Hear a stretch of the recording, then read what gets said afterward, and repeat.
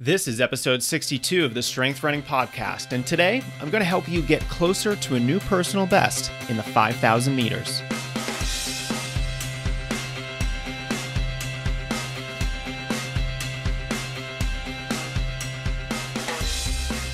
Hello everyone, this is Jason Fitzgerald, and I'm excited to share a solo episode with you today about the 5K. The 5,000 is one of the shortest distance events in track and field, and one of my favorite events. It blends a great combination of endurance and speed into one race, meaning to get good at it, you have to have both endurance and speed. And even though I love the 5K, it's one of my favorite events, I don't think I'm very good at it. It was always an event that I struggled with, and I usually felt a lot more comfortable racing both shorter and longer races. Actually, let me tell you about my 5K PR. It's kind of a funny story. It's pretty unusual. It was the spring of 2006. I was a senior in college, and we were at Wesleyan University in Connecticut. And I had one of my really fast friends who had already graduated pace me in the race. And the meet director said that, this was okay. It was a pretty small 5K. And about 10 minutes before the race started, my friend still wasn't there at the meet. So I didn't know what to do. I was like, okay, I'm just going to run a normal race without a pacer, because I had the intuition that I was going to win this race. There was only about 6 people in the race, and I had the fastest seed time. So about 8 minutes before the race is scheduled to start, I'm almost ready. I'm going through the final stages of my warm-up. My friend shows up smelling like alcohol. He had been out drinking the night before and showed up. He said he was hungover. I just couldn't believe it. I said, dude, you promised to pace me in this race, and the goal for the day was to try to break 16 minutes for 5K. My PR at the time was 16:05, and I thought that I was in good shape, even though I was coming off an arch strain over the last week or so. But nevertheless, he got ready in about 5 minutes, and he took me out, and we started the race. And despite him being hungover, he paced me to a 16:02 5K PR. He said that I was breathing like a stuck pig only 200 meters into the race because, well, that's what the 5K is. It's a very fast, hard event where you are redlining almost from the very beginning of the race. So thank you to my friend Adam for pacing me. I wish you were there a little sooner and not smelling like beer, but hey, I still got a PR, so thanks a lot. All right, before we get into the real substance of our conversation today, I do want to thank Inside Tracker for making this show possible. If you don't know about Inside Tracker, I'm honestly surprised. They've been everywhere from the Boston Marathon to the Western States 100-miler, helping runners train more strategically and recover more fully. And they do that by testing your blood for biomarkers of fatigue and overtraining and other issues. And they actually test over 40 different metrics: hormones like testosterone and cortisol, vitamins, minerals, cholesterol, you name it. And the goal is to identify weaknesses in your nutrition and how your body is running before they become an actual problem. I got my own test a little while back, and I love the experience. You get a little slip via email to get your blood drawn, and after you give your blood, they take care of the rest. The results come in, and the best part is that you actually get more than just the results. You get advice. Inside Tracker gives you tailored lifestyle, exercise, and nutrition guidance based on your test information. And that advice, the goal there is really to get your blood values back into the optimal range. It's a great service, and I think it's extraordinarily helpful for hardworking athletes. So give it a shot. Go to InsideTracker.com and use code STRENGTHRUNNING at checkout to save 10% on any test that they offer. One more time, it's InsideTracker.com, and the code is STRENGTHRUNNING, no space, and that'll save you 10% on any tier of their different testing services. All right, let's talk about the 5K. The 5,000 meter distance used to feel like a long race for me. I remember during high school cross country, I would tell myself, you're in this for the long haul, so stay tough. But then in college, cross country became 8,000 meters. And then during the spring season, there was a 10K on the track. After college, I ran my first 10-mile race and then a half marathon and then a bunch of marathons. And after a while, 3.1 miles doesn't really seem very far. And it's really not. For most of us, we can run a 5K in half an hour or less. And if you're slower, your rate of improvement is going to be dramatic if you train intelligently. So hang in there. You're going to be much faster very soon. Now, it doesn't matter if you've run 18 minutes or 35 minutes for the 5K. The training principles that illustrate how to train for it are the same. Now, over the years of coaching thousands of different athletes to new PRs, from 1.5 mile military fitness tests to short and long course obstacle races, right on up to the 100-mile ultramarathon distance, I've been given a private look inside how runners approach their training. And sometimes I'm honestly horrified. There's no progression. They avoid race-specific workouts. I see pacing mistake after pacing mistake. If you want to run faster, you need to take the next logical step in how you prepare and plan your training schedule. Even though you might think the 5K is short, it demands very specific workouts. And good 5K training includes 3 distinct aspects of running fitness: speed, race-specific fitness, and endurance. If you overemphasize endurance, you're not going to have that higher gear to really hammer the last mile. If you skip the specific 5K workouts, you're going to feel flat with no power. And so you have to balance all 3. And that's going to ensure that you'll feel powerful on race day and hopefully accomplish your race goals.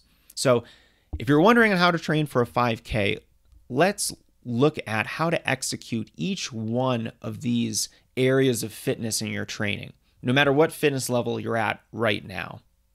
First, let's talk about speed. Have you ever watched a little kid play outside? They sprint everywhere. They don't think about how to strike the ground with their foot. They don't worry about running tall or staying relaxed. They just do it. Watching a bunch of grade schoolers sprint around a playground, I think, can be very instructive for all of us, because as we get older, we inevitably lose the ability to run really fast. And we have to reclaim that skill. And I think there are 2 really effective ways of developing speed that are appropriate for most of us.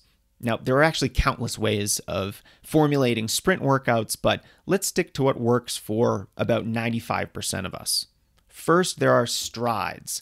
Strides are about 100-meter accelerations. You start an easy jog, you build to about 95% of your max speed, and then you slow down to a complete stop. A stride should take about 20 to 30 seconds depending on your ability, and they can be done 2 to 3 days per week after an easy run. You can also search strength running for what are strides, and we have a demonstration video that is going to be really helpful for you. Now, once you're comfortable running strides, which I think are fundamental, every runner, no matter if you're training for the 100 meters or 100 miles, should be running strides. But then, once you're comfortable with those, you can progress to a more advanced type of speed training: hill sprints. Hill sprints are only 8 to 12 seconds, and they are run at a maximum effort. So in other words, they are run at a full sprint as fast as you possibly can go up a really steep hill.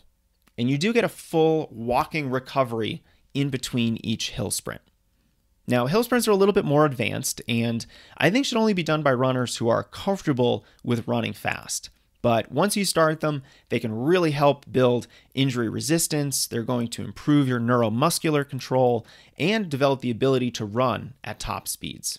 So if you're going to add hill sprints to your training plan as you're getting ready to run a fast 5K, follow these few principles.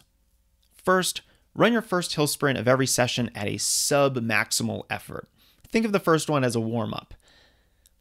Number 2, take at least a minute to walk down the hill, catch your breath, and then ready yourself for the next sprint.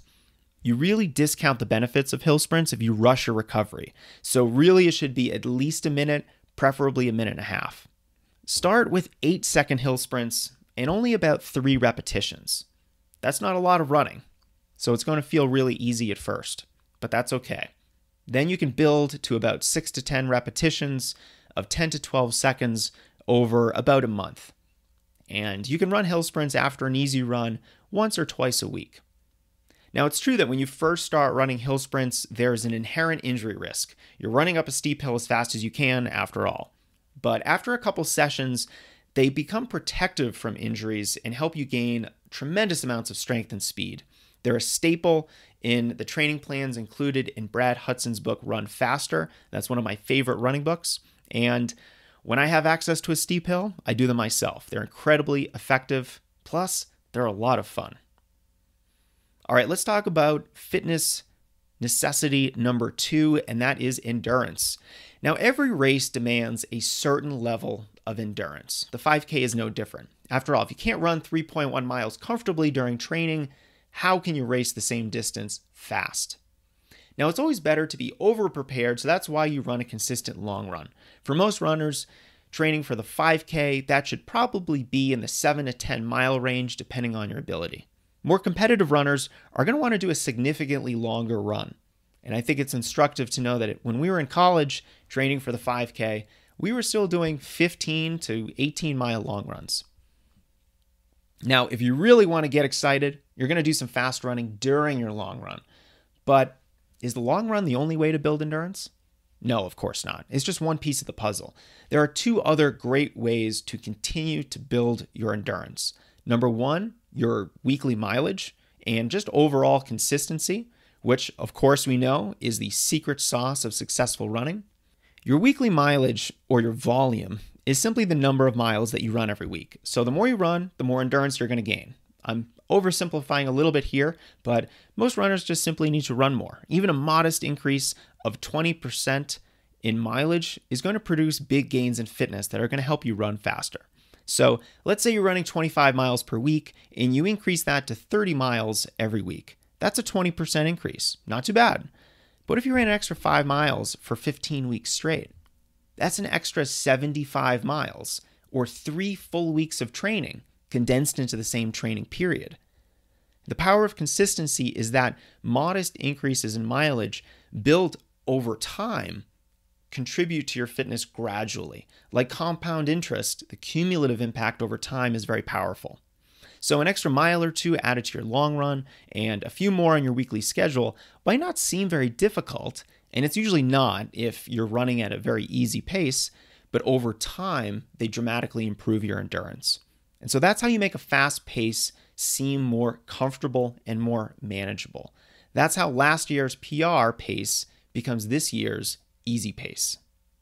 Fitness necessity number 3, race specificity. Now, here is where we combine your speed with your endurance. Both of those skills, and yes, I think speed and endurance are both learned skills, are going to help build your race-specific fitness. So first, what exactly is race-specific fitness? Race-specific fitness is simply the type of fitness you need to run your goal pace for the race that you're training for. So for the 5K, let's just say your goal pace is 8 minutes per mile. Well, then your race-specific fitness is the ability to hold that pace for 3.1 miles. Getting in shape to do that requires a blend of speed and endurance. Both of those skills are more general, though. The specific nature of your race is what requires smarter workouts. Now, if you're training for a 5K and you're using a strength running training plan, I know there are a lot of you out there, you'll see the exact progression of workouts that transition from general to specific. It's always critical to recognize that any workout by itself means very little. It must come from another workout and lead to yet another. To show you what a 5K specific workout looks like, here's an example. You might run 6 times a half a mile at your 5K goal pace with a 400-meter recovery. So you'll see here that the total distance of interval running is 3 miles, and it's done exactly at your goal pace, just like the race. Depending on your ability and fitness level, you can modify the number of repetitions, the total distance, and recovery running to make this slightly easier or more challenging. Now, it doesn't matter if you're a 33-minute 5K runner or an 18-minute 5K runner, these principles are universal and can help all of us train for a 5K and set a new personal best. All right, I hope this was helpful for you. For more details on exactly how to set up your training and run faster races, we have a lot of resources for you at strengthrunning.com/coaching. Finally, another shout out to Inside Tracker for supporting the podcast. Thank you to them for all the great work that they do helping athletes identify overtraining and physiological deficiencies through their blood testing service. If you're in a hard training cycle right now or are getting ready for a PR attempt, determining your biological weaknesses is a no-brainer, in this coach's opinion. Go to InsideTracker.com and use code STRENGTHRUNNING at checkout to save 10% on any test. Thanks for listening. Until next time, run strong.